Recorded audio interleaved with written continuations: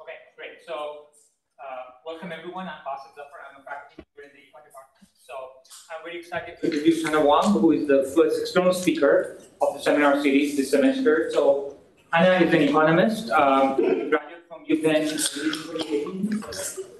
2019, okay?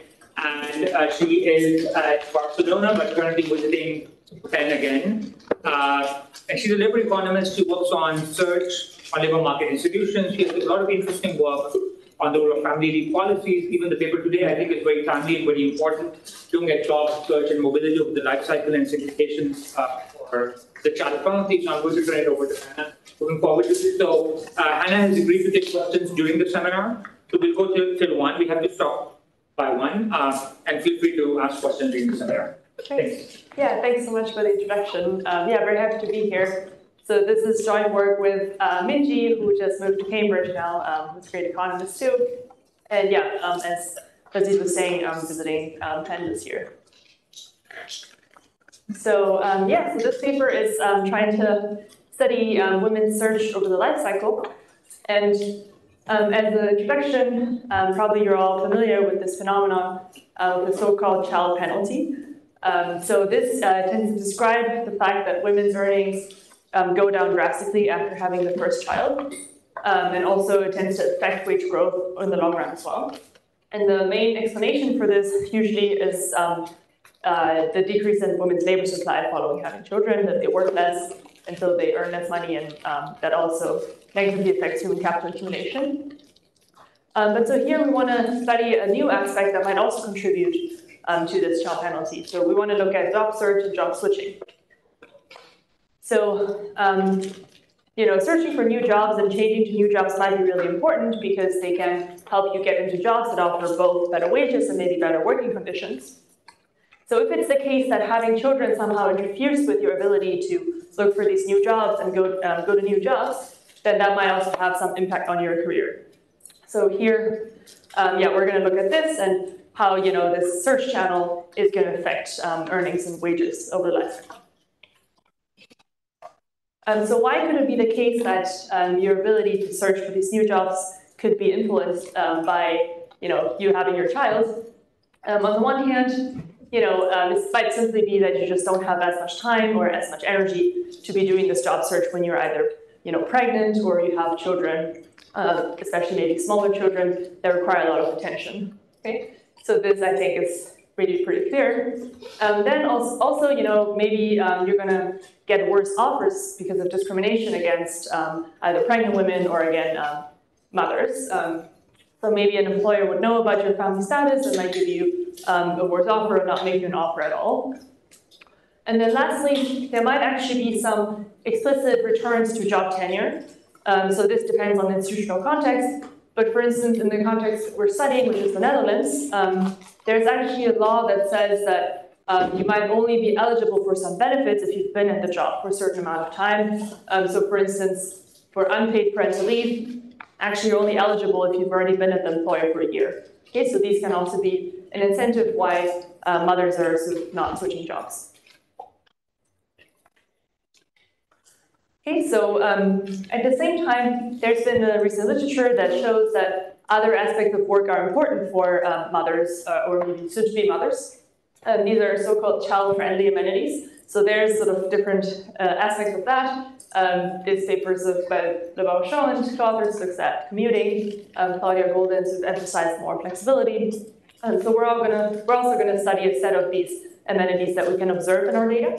And so we're focusing sort of more on the work schedule.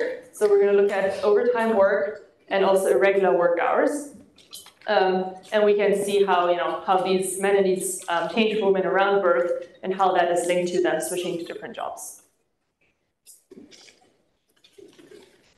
Okay, so what do we do exactly? So here we use this nice Dutch data, which has both the administrative component, and we also have some large surveys that we can link to the admin data. And so using that, we first document some patterns for job search, job switching, and also these different amenities around the timing of first birth.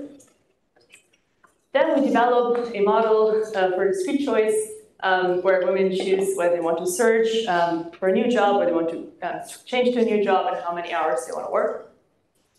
And with this model, then we can decompose how much of the child penalty can be attributed to this new channel of search and switching, as opposed to the old, more well-known channel of working less. And then we connect this finding to some policy. So how does the implication of childcare subsidies change depending if we take into account this search channel or not? And also we are looking at a reform that happened sort of recently in the Netherlands in 2015, where they actually eliminated this tenure requirement. So in order to be eligible for parental leave, they no longer had to be working at the same employer for a year. So this is also something we're studying. But you can defer this if you want to get into this. But you might also think even before they have had the child, in anticipation of this child penalty, they will sort into certain kinds of jobs. Yeah. So are you going to take that into account? Yes, that's going to be there. Yeah. So you'll tell me if you think that's the way it's popping up. This makes sense, or okay. So just some words about the literature. So yeah, there is sort of a lot of work on the child penalty in general. Also, quite a few papers looking at it in the life cycle framework. And then, of course, there's also many research models that feature some endogenous search effort, which is also something we're doing. So we're kind of combining these two different frameworks, both having this search decision, but also in the life cycle framework, which we think is important, especially when studying women's behavior, since the life cycle structure is so, it's so salient, and we really want to model in detail, the different ages at which women do kind of different things. That also relates to this work on amenities. So so the nice thing is that we do have these very nice micro data on both on the job search decisions and also work amenities, which is not very common to have, especially since job search tends to be more observed for unemployed people, and it's very difficult to get data on for employed people. Okay, so just going to jump to the data patterns that we have. So just to explain again a bit, so right now our main data is from 2006 to 2020, from the admin data source, so these employment records, and we also have these registry data, which allow us to, on the one hand, see where the universe of the Dutch population is employed, how many hours they work, what's their wage, do they switch from firm to firm, and then we can merge this with all of the individual characteristics, age, education, nationality, and then we can also see the household structure, so who is married to whom, are they married, cohabiting, so we're going to group these two together into sort of being married, and then also we can see when the kids are born. Then in addition, we can link these admin records to these large-scale surveys, so these are cross-sectional surveys, but they're quite large, and they actually offer the same information, so we can see both on-the-job and off-the-job search, and also you have these some questions on job amenities, which we're going to use to create an amenity measure. Okay, so this is just to motivate why switching to a new job might be important. So this is simply showing an event study, but not really controlling for anything. This is centered at the timing of the job-to-job transition. Okay, so we can see that for hourly wages, there's a gradual increase, but there's really a decreased jump when people make this job-to-job transition. And so the sample here is actually our women's sample only. Okay. So we can see that making this job-to-job transition can really be a big boost for your wage. And if you do kind of a rough calculation of how big that increase is, it's something like 4% of the hourly wage. These are like direct job-to-job transitions, not like losing a job. Yeah, so here actually I think we only focus on being employed in one job in 1 month, and the next month you're already at a new job. You said it's only for women? It's only for women in our Is it example. bigger for men? It's bigger for men, the increase in wages. Okay, and now we have some graphs for the job-to-job transitions and also the job search. So here we have men as well for reference, and this is now centered at the timing of first birth. So women are in red, men are in blue, and this is the frequency of the job-to-job transition. Okay, so we can see that men and women sort of switch similarly 2 years before having the first child. The rates are quite similar, but then for women, there's really this stark drop, especially when they're pregnant and maybe a couple of months after having a kid. But even many years after, when the child's already 5 to 6 years old, there's still a much lower rate of job-to-job switching for women compared to men. This is for men who've also just had a child, or just men in general? No, this is for men that also had a child, so this is exactly the same graph as women. That's great. It's just interesting that it seems like even before pregnancy starts, that women are already starting to switch less. Yes, right. So this goes back to What you were saying. Bazit's point that exactly it looks like in gestation there's already something going on, but I think especially it's like around the time of pregnancy or maybe where they intend to become pregnant, it's where you see most of the action. In men, there seems to be this curious spike around the birth date. So 12 months, 24 months, 36 months. Right. There's a spike. Any idea what that's about? Yes, so I think it's to do with seasonality, so we actually want to look into that more. I think a lot of births are happening in fall. Somehow for men this is creating quite a bit of seasonality, but it's true that it's quite prominent, so we're going to look into that a bit more. So here, this is using the sort of high frequency admin data that we can see these job switching patterns. But we can also look at job search, which is reported in those day before surveys.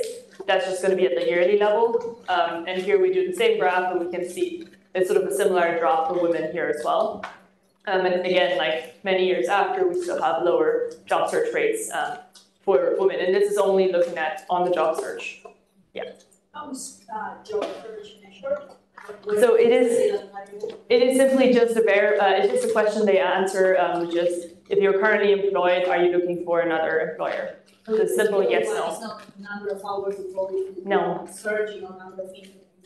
No, unfortunately, we don't have sort of an intensity, but I think for the unemployed, we actually have more details. So on the left-hand side, what do you do if people drop out of the labor force? Like, what's the sample? So here we're conditioning on people who are employed. So there would be a selection going on as women drop out. There's roughly something like almost 10% of women drop out. I can show you quickly. No, that's fine. Okay, so so in the Netherlands, the dropout is really not that high as compared to other countries. So it is a bit less of a concern, but there's roughly like 10% of women dropping out. Okay, and now here are similar graphs now for amenities. So we have these specific measures in our data, which are more about kind of the scheduling of work hours, how the hours are distributed, almost like during the day. So we have, on the one hand, these overtime working hours, and then we have working at night, working in the evening, working on the weekends, Saturday and Sunday, and then doing shift work. And so here, the Y variable is the frequency variable, so they just reply whether they have to do this never, sometimes, or regularly. It's kind of sometimes maybe not perfect because again, it's not an hourly measure, but even just doing this, we can still see kind of similar pattern where there's quite a bit of difference when comparing men and women. For men, there's usually not much happening. But for women, these amenities tend to get better once they have children. Okay, so if you have a lower number, you're going to have basically lower frequency of working these more inconvenient work hours. So especially after birth, you can see there tends to be wider of a gap. So is the question whether the drop off is a definity or whether you take up that? Like if you look at working on Sunday, is that saying whether women are saying they are not doing it or? They're just asking right now, how often do you work on Sundays? So it's reporting like right now, what are kind of your hours? But another way I thought like one could do this, women are sorting into jobs with certain amenities. You look at the amenities of their peers, not them, right? Which is because this is picking up both the Exactly. behavior as well as the provision of the amenities. Yes, I agree. Yes. So what we end up doing is not using those raw measures, but we actually aggregate them at the firm level. Yeah. So we group that, we create a firm fixed effect among everybody that replies. Yeah, and you can still see a similar pattern. Is this across like all type of industries, like professional and labor, or is there kind of one or the other more? So yeah, we didn't document yet sort of how these amenity measures correlate with all these different industries or occupations. We could do that a bit more. So I don't have a really good sense, but yeah. But I think even if you control for industry and occupation fixed effects, you still see this going on for sure. Sorry for another clarifying question. When you look at evening and irregular hours, night work, do you net this out of the shift workers? No. So yeah, actually, this is just the raw data, so we're really not doing anything with it. Yeah. So for all the graphs, it would be nice to see the non-shift workers. Okay. Who work at night, who work in the evening, who work on Sundays. Right. Okay. Those are the workers. Okay. Then if this disappears with the shift workers, I see. Okay. Yeah. Okay. That seems like that makes sense. Do you have a sense of the ages of men and women relative to when they have kids? Yeah. Yeah. I think it's something like a year or two difference, maybe. Yeah. So men tend to be just a little older. Okay. Yeah. So we have, these are kind of the measures that we have. We think they do seem to be capturing something that is, has to do with having children. So we basically now create a composite amenity measure from these different ones, simply using this principal component analysis. Okay, so I think that's going to pick up a bit. If a lot of these measures are capturing the same thing, we don't want to be counting them many times, right? So it's just drawing out the variation combined from these different measures. And so now we also flip the sign such that a higher number is better amenity, and we can see a similar pattern where men's amenities tend to not change, but all decrease, and then for women, there's really a big increase. So this is what we're going to use for our estimation. Okay, so now just jump into the model. So this is a life cycle model, as I explained earlier, and we have women aged 20 to 60. Every year they have to make these 3 discrete choices. How many hours do you want to work? This can be not working, part-time, full-time. There's going to be a job search decision, and then if they get an offer, they can choose whether they want to accept or not. And here, what is a job? It's going to be a wage and amenity bundle, and we have a finite number of these types, okay? And here, actually, we're keeping things super simple right now, also to have it a bit more tractable. And we only have 4 different job types, so we just have sort of above and median wage or above and median amenity. And then right now we have 2 education groups, endogenous human capital accumulation and exogenous marriage, divorce, and fertility. Okay, so how does job search work? So we model it as a random draw from this underlying job distribution. And there's kind of, an unconditional distribution, but we do adjust it, depending on your current job type. So we see a lot of persistence in the way people make these transitions. If you're in a certain job type, it's much more likely that you're going to transition into the same job type again. So to capture this, we are going to put some additional probability on the current job type that you have. Okay? So this is basically, you can understand that as people may be having more contacts in their own field, right? So it's easier for them to transition to a similar job. And if you're unemployed, you simply search with the unconditional job distribution. Yes? Is there a technical reason why you don't endogenize fertility? It seems like the market would be. Yes. No, I think it would be really interesting to think about that. So we're kind of deciding right now if we think we should do it or not. Yeah. Yeah. So is there any way to control the fact that people can't just go into another job? Right, there's qualifications, there's eligibility, so is this over any job type? This is, yeah, so the way we think about jobs here is actually at the firm level. So we observe basically firm to firm transitions. Every job is of a different firm. And we don't have really, we don't model too much, your qualifications, except for the fact that we have these two education groups. So that at least picks up some large differences between different people. But yeah, we do not have more closely sort of what field they should study and things like that. If the job-to-job transition probabilities are basically fixed, what's the role, and wage is one of the job characteristics, what's the role of human capital then? Yes, so you'll see in a second. Okay. I'll get to that in a second, yeah. Okay, so you basically, you're drawing from this distribution, and what is job search doing? So even if you're not actively searching, we allow for you to have some positive probability of drawing from this distribution, but if you're searching, you might have a higher probability, okay? So it's just increasing the likelihood that you can decide to switch. So you can always stay at your current job that you have if you're working positive hours, but whenever you work 0 hours, you lose your job and you have to find another one first before you can work again, unless you're enjoying paternity or parental leave protection. Okay, so now coming to wages and human capital. So for the wage, we have it being a function of both the human capital or the work experience and this omega, which is the wage job type. So it's the wage component of your job. And this function is also education specific. And so, so we have, in this case, general human capital, so you can carry it around. But, there might be some differences in how you accumulate this human capital depending on the job type that you're in. So we allow this to be adjusted by this eta j parameter. And then also if you work part-time, this again depends on the eta j and also perhaps on what education group you're in. So maybe being highly educated working part-time is going to be sort of more detrimental to your human capital than if you're less educated. Going back to Sarah's point earlier, I wonder if you could try to deal with this idea of qualifications by making experience be like industry specific or something. So you have your education, but then you also have to spend time working in that space in order to get access to those types of jobs, which would be manifested with operating. Yeah, we certainly could have high sort of multidimensional experience. Just gets really tricky to estimate those models.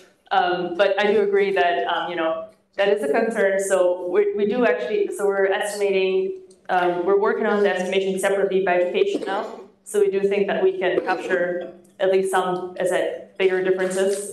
Not every college person can do, or not every person that doesn't have a college degree can, go to a tech firm or something like that, right? So that should be captured there. But yeah, if we want to model this in more detail, it can get very, very complicated. Okay, so for your labor income, it's just going to be hours times wage. And for the hours when you work full-time, this is 1. And if you're working part-time, it's 0.6, which is roughly in the Netherlands how many hours you would be working. And then for women who are married, they might receive this income from their husband, which is just modeled as the woman's characteristics, so a function of her age and education. And right now, marriage, divorce, and fertility are exogenous. So we estimate these rates by education and age. Fertility is going to be conditioning on you being married or not, and divorce is going to be a function also of whether you have children or not. Okay, and then for period utility, we have a component that depends on consumption. Then this part that depends on your disutility from working. So here, this is going to depend on if you have children and how old your kids are. And also here's where the amenities come in. So we think of amenities as making working kind of easier for women. And this can be the case especially when you have children. And then of course it also depends on your hours. If you work more hours, you might have more work disutility. And then there's also this part which is capturing the search and switching costs. And that's going to depend on also your child's age, and the fact that whether you're searching or not. And we allow for actually 1 period of pregnancy. So you're going to have a very high fertility shock, and you're going to be pregnant for 1 year and then have your kid. So yeah, and then this is discrete choice, so we add these extreme value type 1 errors. Okay, yeah. Was there a budget constraint? Sorry, just consumption, I was like wondering where it's just gonna be the sum of these two. Okay. Yeah. I should put that in somewhere.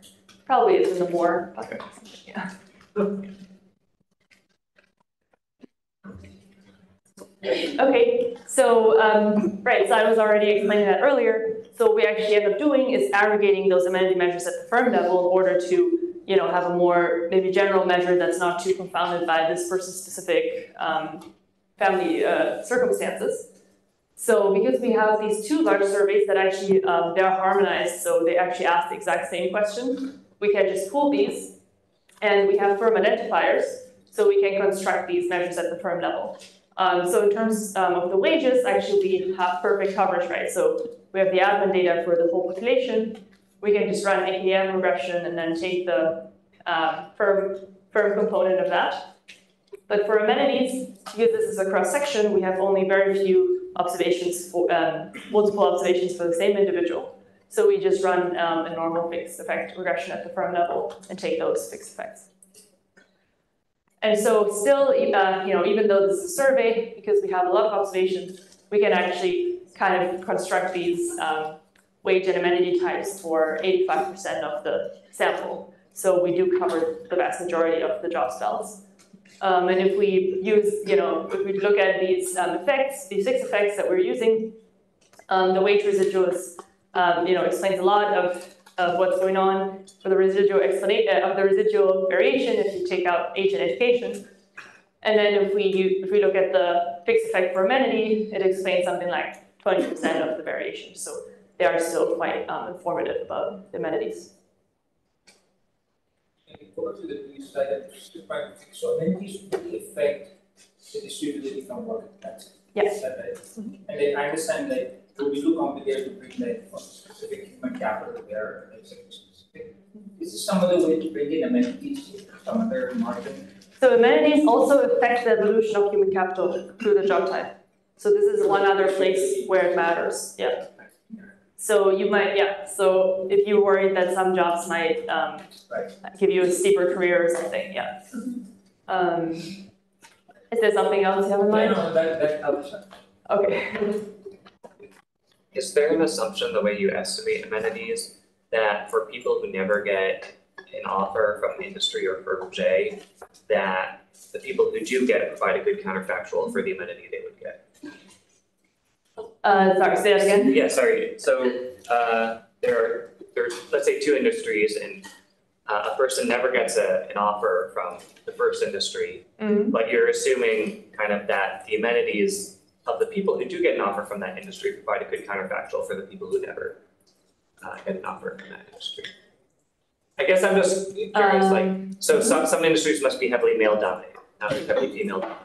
And I'm just wondering if, I guess it depends on the kind of factuals you're doing, but whether women are going to be entering one particular industry, and if the amenity provision in that industry will be changing because women are entering.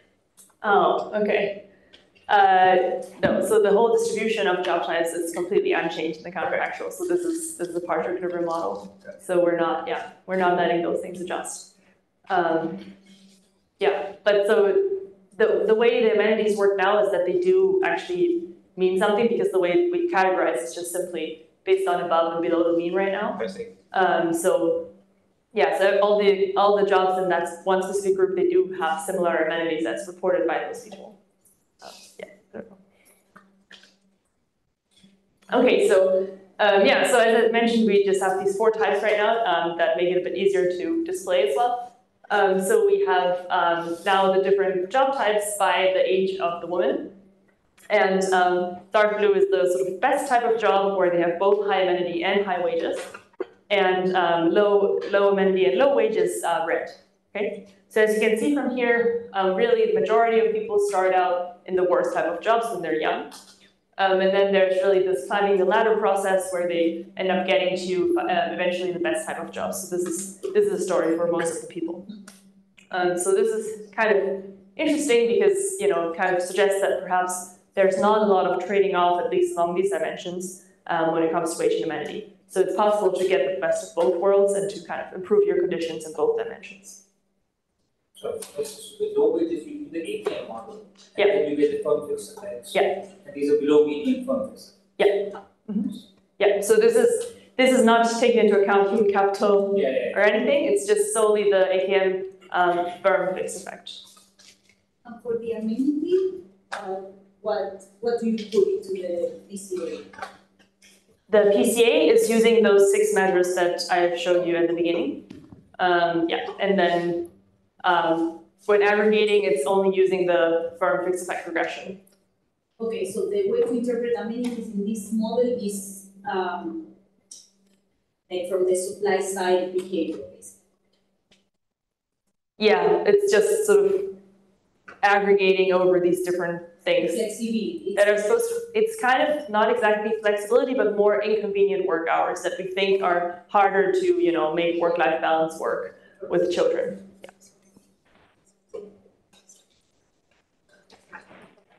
Right, and so for the estimation, we estimate by method of simulated moments. We do have these exogenous transition rates for fertility and marriage. And then in the model we have right now something like 113 moments. And we have both, of course, stocks of these different employment rates by the women's characteristics, how many kids they have, what jobs they work. And then we have the dynamic moments, which type of jobs do different people switch to, depending on, again, their characteristics and their family status. And then we also have, how much is the wage increase by how much you're working and what is your current job type. Those things allow us to identify, let's say, the eta j is coming from. How much is your wage growth, depending on what type of wage you're currently working. And so we have something like 44 parameters in the current version. I've sort of lost track of something.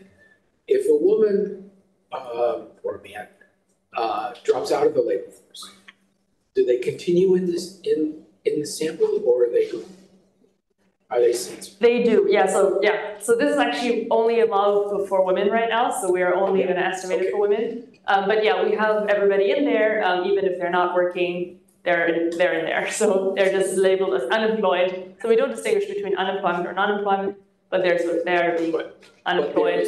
And they have to search. But you're going to get a parameter for searching from an unemployed versus searching for employment. Right, yeah. So actually right now we only have one for both unemployed and employed search, but we are also working on a version where we have more parameters that distinguish between whether you're employed or not for the job search costs. Okay, so crucially, yeah, so we're estimating these search costs, right, which are going to allow us to understand how much do mothers get penalized in terms of the job search aspect. Okay, so some quick graphs for the fit. So this is the same graph you saw before. Now the model is for the dotted lines. And so these different stocks of the job types by age, we can fit reasonably well. Then we have job-to-job transitions, so type to type. And here, as you see, we have a lot of persistence, as I was trying to explain before. So, in these diagonal ones, we have a lot more mass. And generally, you can also see that if you're in the worst type of jobs, you transition a lot into these better jobs. But if you're in the highest category, it's less likely for you to transition down, which makes sense. And then the model does reasonably well in sort of the simple random search way of modeling. And so, so this is somewhere on the job switching, depending on your motherhood status. So we also have more switching going on for childless women. And again, the switching is less if you're in the best type of jobs. So the model also can capture these broad patterns. And then for hours around having your first kid in the Netherlands, even before people have kids, the women are very likely to work part-time. So we have very high part-time rate, but that really shoots up, and then almost nobody works full-time once they have kids. Great, and so just to highlight some other key estimates. So, high amenity jobs are actually valuable because they decrease the work disutility by 9%. And then for high wage jobs, they have an even larger benefit in some sense because they increase your wages by 20%. And then for on the job search, the baseline job finding rate is 26% for a given year. But if you're actively searching, you have a probability of 80%. So it's very effective to do on the job search. And then when looking at these search costs for the women, there are some search costs in the baseline, but it's quite a bit higher for pregnant women or mothers of kids of any age. So women are much less likely to do job search when they have children. And then First bullet point, so that's on average, that's the average calculation of amenities. But like women who have no children, they wouldn't value, right? So they still value it, yeah. So currently, how we model it is as a scaling parameter for your entire work disutility. So even for women with no kids, they have some small positive work disutility. That's going to get lowered a little bit by high amenity jobs. But then really it kicks in when you have kids and your disutility gets much larger, and then the proportional decrease is much more meaningful. So in the model or in the estimation, the woman who works gets an offer from a high amenity firm still has the option of working part-time at her discretion. Yes. So right now, our decision is decoupled from the job search or your job type. So in any job, you can always choose to work full-time, part-time, or to give up that job. And we think it's reasonably realistic in the setting of the Netherlands because there's just a ton of protection for part-time work and a lot of rights given to workers to be able to scale down their hours and freely choose how many hours they want to work. So in this context, I think it's more or less reasonable. Whereas I think in the US, you would think that the ability to choose your hours is very much an amenity. But in the Netherlands, it's sort of something that's actually guaranteed to most people. Sorry, go ahead. Yeah, so that's per month, the amount. So I should think of like pregnancy increases the search costs by about 1,000 euros a month or something like that. Yeah. Do you have, did you compute standard deviation of amenity relative to like salary per month? Like how are amenities valued relative to? You mean the value of amenities? Yeah. So we only have this one number since we only have these two amenity groups right now. So we didn't sort of. I see. But I guess you could try to maybe, yeah. disutility specification, how do hours interact with disutility from property? Yes, so ours scale it down, I believe. Okay, so there's. Yeah. It's like it's proportional to hours. Right? It's not proportional. So we estimate another parameter a separate parameter for part-time versus full-time, and it's actually disproportionately more useful to work part-time. So I think that's how you rationalize that there's so much part-time work in the Netherlands. But I think it makes sense because somehow just having somewhat fewer hours is going to help you a lot, especially when you have children. That does not interact with amenities. So you find this reduce it. Is a parameter, this case parameter for working full-time? No, so everything's interacted with amenities. Okay. So there's kind of the stock of disutility, which depends on the number of kids, the age of the youngest kid, and your hours, and then that everything is being multiplied by the scalar depending on which amenity you have. Just that baseline cost number, is that for women only or like men? So the model is only being estimated for women, so everything here is for women. Yeah, we are making some adjustments to this, but we're putting a parameter in by age as well, so we're gonna have more detail there. But yeah. Okay, and then so lastly, we estimate this unconditional job offer distribution, and we can see that both of the jobs are kind of the worst type. But there's a decent amount of jobs in each of those job type groups. So it's definitely not the case that you have most of the jobs in the out diagonal, which would speak more to a compensating wage differential story, right? If there was a big trade-off between firms of offering high amenity or wages, we would see the most jobs would be either high amenity low wage or low amenity high wage, but we see some jobs in all these categories, so it's kind of a mixed story in some sense. Okay, so now coming to the simulations that we're doing. So the first part is, maybe a key result that we have. How much do these extra search costs for women that are pregnant or with kids actually contribute to the child penalty? So as I was saying, there is this kind of more well-known channel of work disutility, and now we're also considering the search part. So in this counterfactual, we're just eliminating the extra search costs that women face when they're pregnant or having small children. We leave in the baseline search cost. Okay, so when we do this counterfactual, we can see that lifetime earnings increase by quite a bit, so by 10%. And of course, this is mostly coming from the fact that women are searching a lot more, especially mothers, and then mothers are switching jobs more. And this results in more women working in the best type of jobs, and they're mostly coming from the lowest type of jobs. So they're able to kind of climb up the ladder more. And then, of course, this has compounding effects, right? Because once you're in the best type of jobs, there's also persistence, right? You're less likely to drop down again. And also, if you have higher wages, better amenities, you're going to work more hours, accumulate more human capital. So all these things will matter a lot over the life cycle. So if we try to look at this decomposition, so the blue line here is the baseline, and then the red line is getting rid of any form of child penalty by getting rid of both the work disutility due to children and also the extra search costs. And the orange line is just the search cost counterfactual. So we can see that, so this gap already starts emerging at earlier ages, and basically the 10% is coming from discounting everything here, right?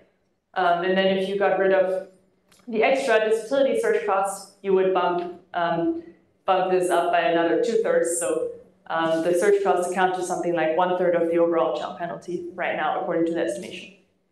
Can you explain why your model replicates the finding that people reduce search before birth because they're pregnant? So it's coming from mostly two factors. One is the pregnancy period. So there you know for sure you're going to have a kid next period. So you're going to be searching less. Do you observe pregnancy in the data? Or I guess you observe ex post because we don't observe miscarriage. I mean, potentially we could, but we don't have the data now. Okay. So we don't, So only for realized. So pregnancy is an actual input into the fixed, into the search costs. Yes. Okay. So that's how we get that parameter here. Okay, thanks. And then also there's the marriage process. So if you get married, you're more likely to have a kid. So then when they get married, they already start searching less or more, or whatever situation they're in. Okay, so so basically the bottom line here is that the search channel can be very important. The ability to climb up the ladder is going to have a large impact on your lifetime earnings. And then here, we're just trying to understand, is it important to take that into account, this search process, when considering other policies? So we're modeling this typical policy of subsidizing childcare. Here we're just imposing a 200 euro subsidy per month, so it's quite moderate. And so what we find is, so we first simulate for a version where we fix the current search and switching behavior. So we don't allow women to adjust which types of jobs they have. And we still see an increase in lifetime earnings because women are incentivized to work more. But then when we allow women to also be adjusting on this job search and switching, we see a larger effect by roughly 20%, because now women know that in the future they can work more with this childcare subsidy, and they are also incentivized to search more to get to a better job. So these kind of interact with each other and amplifies the effect of the childcare policy and the childcare subsidy. Sorry, I missed how childcare enters in your baseline model. Oh yeah, sorry. So right now it's actually we actually don't have it. We don't really have it. Okay. But it's just simply an employment subsidy. So it's saying if you're employed, you get these 200 euros extra. That's how we model it. If you have a kid, yes, exactly. Yeah. I would, per kid, 200 euro per kid, I think. Yeah. At the same time, and so when you're going through the last graph, the breakouts by different if people are facing constraints on either being able to afford childcare or not being able to contract sufficient childcare, would that show up as a work disutility or a search cost in your model? Work disutility. Okay. Because it would prevent them from working more hours. Yeah. So, yeah. So the childcare is modeled as only for up to 6-year-olds. Yeah. So it would be this area, I guess. I guess like using the language of work disutility, I think could be used, make implications that I'm not necessarily sure is like what you want the model to say. Is people could take this and say, oh, like when people have kids, they don't want to work anymore. And the childcare story isn't about not wanting, they just can't necessarily afford to work or something. Yes, so I think we should so in the baseline estimation, we should model childcare more in detail, which we haven't done. So then that's going to affect our estimate of the work disutility. Yeah. So If it's in there, then I get something. In the Netherlands, the childcare costs are very low anyways, but they're something like maybe 300 euros a month. Sure. So, and everybody pretty much has childcare, available to them if they want it. And then, we should probably just have that in there and then just increase that cost by 200 euros. The way you model the child care subsidy, is it different than a wage subsidy to mothers, to working mothers? Is it just $200 more an hour? Yeah, it's very similar. It's very similar for mothers with kids in that age range, but it's going to get multiplied by the number of kids that you have. So. And it's not multiplied by the number of hours? It is, it is proportional to your hours. Okay, so I'm wondering, like, embedded in this, is there an elasticity of labor supply for others? Yes, exactly, yeah. Is it one that will make us happy when we see it? Right, good point. Yes, I don't think we calculated that right now, but we should present that. But yeah, you're right in the fact that, in the sense that this is mostly speaking to the fact that any subsidy that would encourage mothers' labor supply, would probably produce these similar results where if you endogenize the search and switching would have a larger impact than if you didn't endogenize that, Just an unsolicited advice, I think that the counterfactuals that you're showing us and the policy experiments that you're showing us are basically implemented by changing the parameters of the model. So I think that the most promising experiment that you can show us is about this parental leave policy, because it would be really interesting to show that the previous policy that kind of put restrictions in the tenure to get access to parental leave actually induces mothers, more mothers to be, more than fathers to be, to reduce their search effort. And that's really interesting. That's really policy relevant. It's something that you can work out through the mechanisms of the model instead of directly affecting the parameters. Does that make sense? Right. Yeah, so this one is sort of just changing the childcare parameter, but I agree. I guess this one is kind of more of a theoretical. It's a quantification exercise. But let me just show you the results for the last counterfactual. So here, this one, I guess, turned out a bit different than we expected. But so just to explain again what happened. So prior to 2015, there was this rule that you could only take unpaid parental leave, which basically just means job protection when you decide not to work. So you could only get that if you worked at the same employer for at least a year. So basically we modeled this to be, you had to be at the same job for at least a year. And then afterwards you could take it even if you just switch jobs. And so what is the immediate effect? So there's going to be more jobs switching prior to exactly the year before giving birth, right? Because now you're not concerned about losing those benefits anymore. So this is also what we see, so that makes sense. So we have more switching for these pregnant women. Okay, the effect is still pretty small though. And then, however, because it's the parental leave policy, there's also a lot of other stuff going on, right? So now there's going to be women that can switch jobs and immediately be eligible, right, to take time off, and that's what they do. So when we see a decrease of employment for these mothers with a newborn. So that is going to have a negative impact on the lifetime income. And then in the year after, there's a positive effect because there's women now being affected by the job protection, and they can return to the pre-birth employer without having to go through the job search process. Okay, so that also is going to have some positive impact. But then if we just net everything out, We don't see too much on the lifetime earnings, so it's like a 0.2 decrease because we have this effect dominating over the other effects. Okay? And we don't see too much difference either in the composition of the jobs that they have. We would have, if this effect was very big, you would have hoped to see that they actually end up working in better jobs, but right now it's not really what we're getting.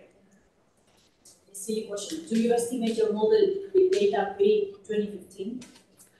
So actually right now we estimated with the whole sample, assuming the old policy, but we have to estimate it separately for the two different timestamps. Yeah.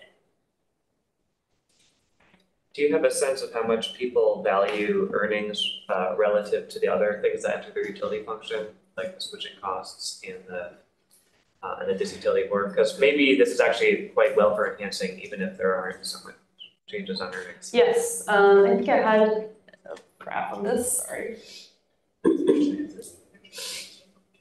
Yeah, so here we kind of have a comparison of how this affects earnings and utility around the timing of first birth. So you can see that there's this large drop in earnings because this is just by education group, and then compared to the baseline.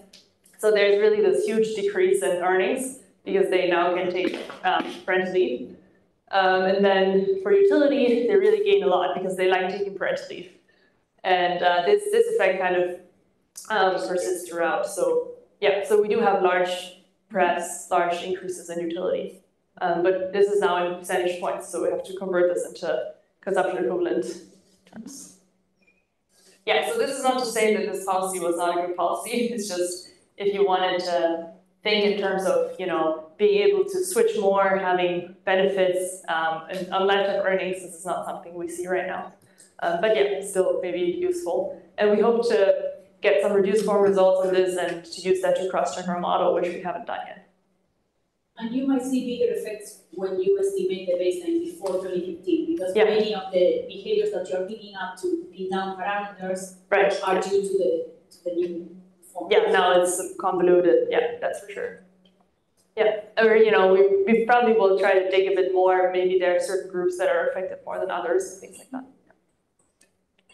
Yes. So this is parental leave. So if you had a male parent and a female parent, or two female parents, they could decide about whether to take the leave.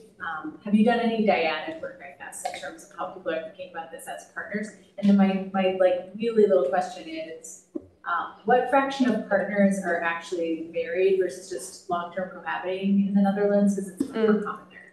Yeah, it's very common to cohabit. There's actually two different forms of cohabiting. There's sort of a license you can get for being registered partners. That's also a large fraction. And then we also have just cohabiting partners. Yeah. You count that as marriage? We count everybody as married right now. Okay. Yeah. I'm thinking maybe along similar lines. Sarah, have you thought, are you able and with the data, and have you thought about actually figuring in the characteristics of the husband's job? I mean, do men who are in high amenity jobs make it easier for their wives to switch? Right, this is a good point. So Minji's job market paper was on that, where she looks at the combination of the type of jobs that the husband had. We haven't done it, but it's true that, that would be a good thing to Well, what did she find? check. She found that, so she looked at flexible and non-flexible occupations, and she found that husbands that have more flexible, work in more flexible occupations, that decreases the women's child penalty. So she kind of found this cross effect. I think we looked for a couple of the amenities. I think we looked for, and we didn't see anything, but we should just check again. Okay. Great, so this is what we have so far. So just to recap, so we show these data patterns for women's job search, job switching, and also child-friendly amenities around the timing of first birth. And we see that women basically search less and switch less when they have kids. At the same time, their amenities actually increase. So the amenities, are important to them, but maybe they're not able to get to them because they have these high search costs. Then we sort of embed this in this life cycle framework where we have choices on job search and also hours. we get the result that search is in fact more costly for women and mothers. If we do the decomposition, it can attribute roughly a third of the child penalty can be attributed to the search channel. This is something like a 10% decrease in lifetime earnings. Then, considering actually this search and switching channel can be important when evaluating other policies that can affect maternal labor supply. And then lastly, this reform that actually happened in the Netherlands had some beneficial impact in terms of job switching of pregnant women, but it also encouraged women to kind of work less when they had children. So overall, there's a small decrease in lifetime earnings. Thanks. Yeah.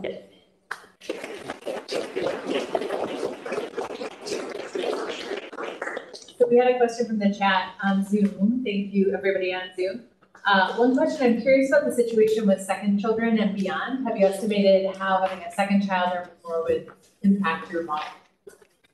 Yes, so our fertility process, we do have sort of the possibility that women have a second child, and that would also impact their disutility of work. We do not have a separate parameter right now for the search cost that increases with the number of kids. That's something we're adding. But yeah, in principle, if you have another kid, it's going to make it even harder for you to work and also to search and to switch jobs. Thank you.